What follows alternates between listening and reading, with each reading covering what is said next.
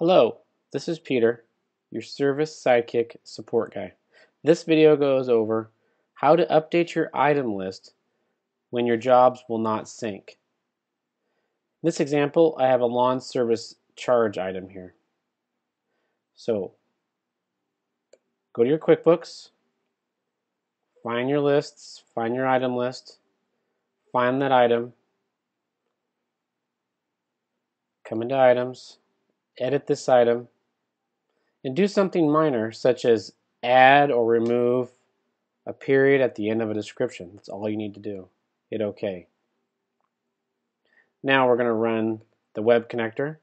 We're going to run the web connector.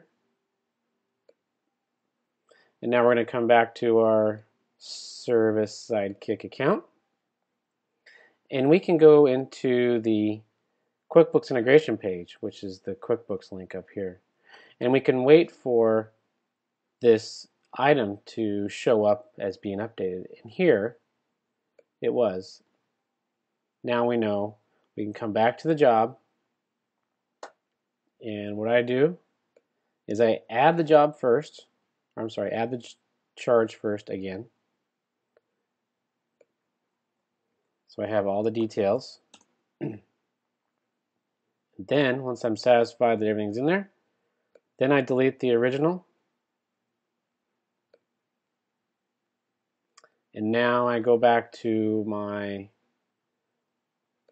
integration page, and the job will be there. I'm ready to sync and run the web connector again. And that is how you update your item list. Thank you.